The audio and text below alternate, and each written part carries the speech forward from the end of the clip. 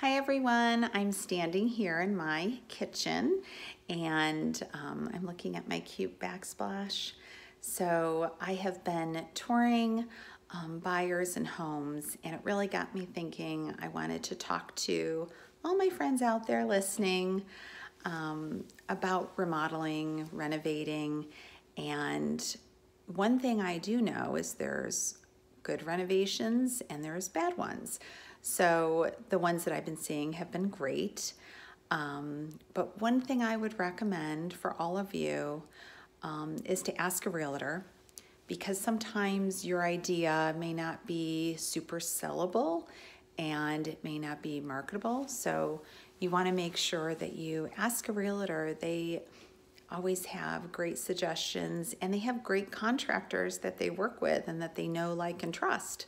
So I would say that would be a great source for you if you have a realtor that you trust and that you can call, and I would ask them first.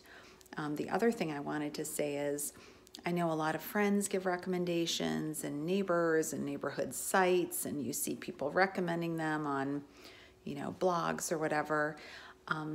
Ask those people if you could go and see the work and see what the contractor, what kind of work he did, and make sure it's something that you like up close. So people with renovations, they spend a lot of money and they don't want to be wrong. They don't want to say that, oh, it really doesn't look that great, or, we're not happy maybe with the renovation. So I would say see it up close and touch it and look at it. I'm sorry, that's my dog in the background. So this tile I wanted to tell you because I love it so much back here. It's from Architectural Ceramics in Vienna. So if you need tile inspiration, I would say definitely go there, check it out. And it's just beautiful. The other thing I would say is, if you're thinking of redoing a kitchen, so this is a little bit of a regret that I have. Sometimes kitchens can be crazy expensive. There are times I think, should I have waited and knocked out this entire wall? And at the time, I couldn't afford a huge renovation, so I did like a half renovation. And hindsight's 20/20. Maybe I should have waited. Maybe I should have, knocked down the whole wall and done the open concept. I'm happy with what I have. They did a great job. But really think about it and take your time with it. You don't have to rush.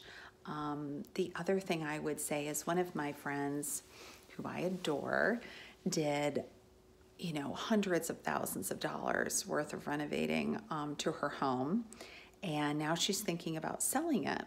So she's not going to see all of those dollars back when it comes time to sell.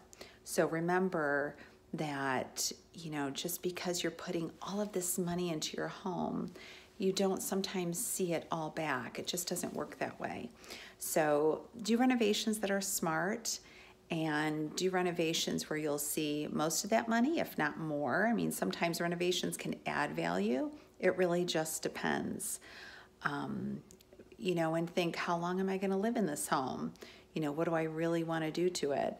Sometimes not renovating it, you could sell it easily. It just depends on the home, obviously, and just be smart about it. Don't rush into a renovation.